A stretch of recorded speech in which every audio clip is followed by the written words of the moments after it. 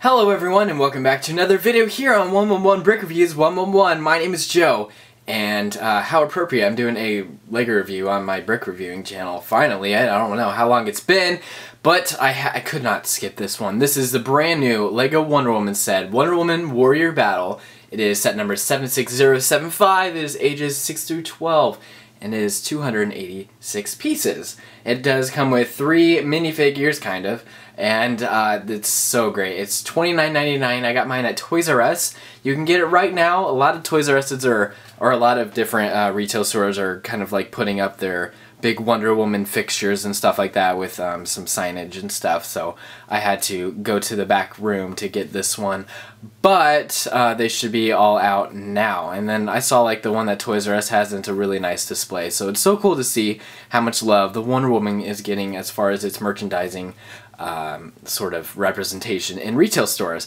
But anyways, so this set is just, it's really simple, but it's so great. I'm so happy that LEGO is making this set for this movie, because I think this movie is so awesome and so important, and I'm very excited. So let's go ahead and get on with the minifigures. Okay, so the first minifigure I have is Wonder Woman, and she is amazing. This is such a great minifigure, and it's exactly the same as the one we got in the BVS sets, but she has a much more vibrant and colorful costume here. It's an amazing costume. I love it so much.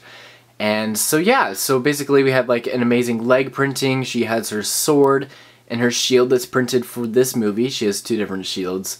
One that she got in BVS, and then the other one. She has this wonderful strap that goes across so she can have like her stuff hanging from her back, which she does feature some back printing.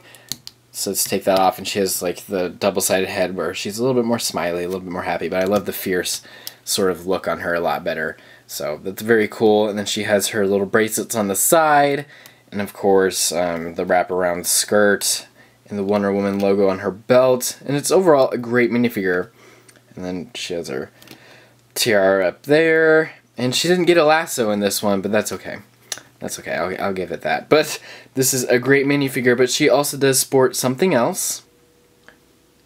And then they also give you this hood and little cape for her, as she has in the movie. I think the one that she has in the movie is more black. I don't know. This one kind of looks more like some concept art that she had for BVS, but it's cool. I mean, it's not something that I would keep her in if I were to display this minifig.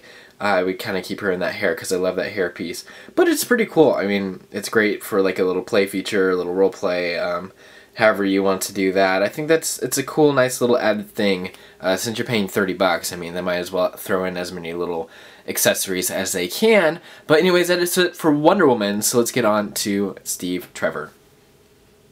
Alright, and the next minifigure we have is Steve Trevor, played by Chris Pine.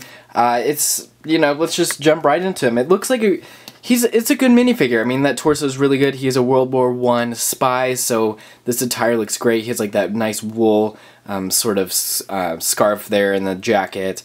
They did reuse a head from a previous superhero line, but you know, whatever. I mean, it works. I mean, there's different things on this earth to complain about, but I think it works. I mean, it's fine. I'm just thankful that they're having this character like introduced to people all around the world, and that's just awesome because I love Steve Trevor. And then they have like this Superman hair, but in brown, so that's really cool. And he does feature a helmet that's like a piloting helmet. Again, kind of like Wonder Woman, not something I would sport him in, but you know, just an added thing if you want to play with him in the plane, in his little plane. That's, you know, cool. He does come with a gun and brown pants, the back of his jacket, and then he also has like a more like laid back smile, smirk sort of face. So great minifigure. I love him. Steve Trevor. Cannot wait to see the movie, and that is awesome. Alright, so the last minifigure is the Big Fig of Ares. And this is very controversial because this is like a spoiler, I guess, because they haven't shown him really in detail in marketing. I mean, LEGO has had a version of Ares, and then also the multiverse action figures had like a little put together of Ares. But here he is. He's very cool. I love LEGO doing these big figs. It's just really cool and creative. I wish they did this a long time ago with other things. It's so freaking cool. And he has like his giant sword and his shield, which are sort of pieced together on there. And then on his torso area, we have some sticker pieces, and he has like this nice armor, and then he's, you know, the god of war, and he has this little ropes there with the little metal rings on there, which is cool. His head is awesome. That is a printed piece, but his skull helmet is stickers up there. Really amazing design. I cannot wait to see what he looks like in the actual movie.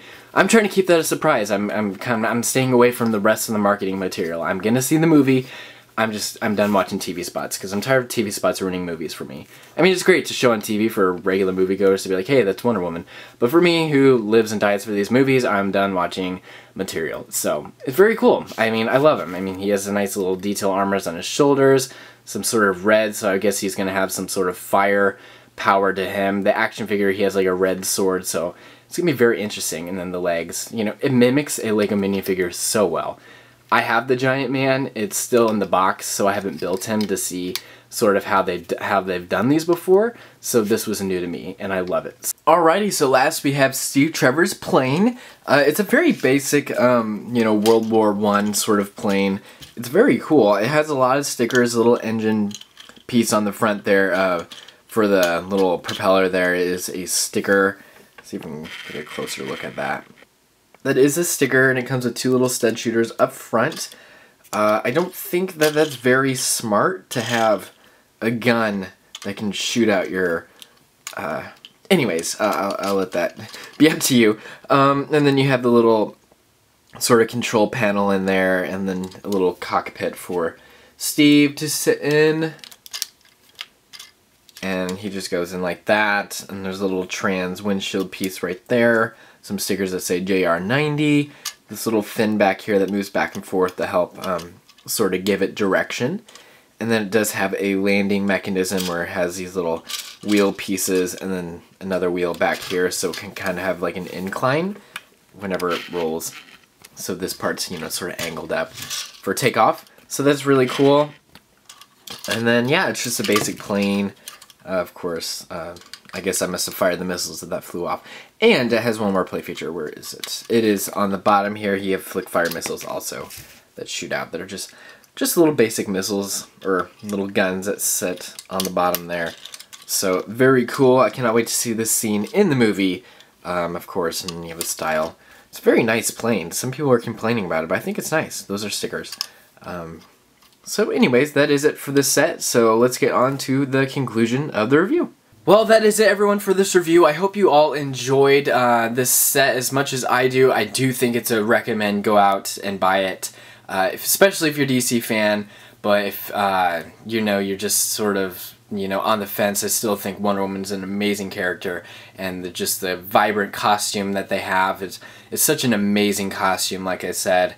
And then to have it in the more vibrant colors is just amazing. If you guys didn't really like the sort of the darker colors for the Zack Snyder's Batman v Superman and Justice League costume, if you would prefer to get this one. And the Ares, the big fig Ares, is just amazing. I love how Lego like figured this out. I don't know why it took them so long, and it's just so cool. So anyways, I hope you guys all enjoyed this review. If you did, please leave a like. Comment down below. What do you guys think? Do you think Lego kind of messed up on having a big spoiler, I guess? Or do you think this set is really cool? It's a good value? I want to hear it. So tell me in the comments below, and I will make sure to try to read and reply to them.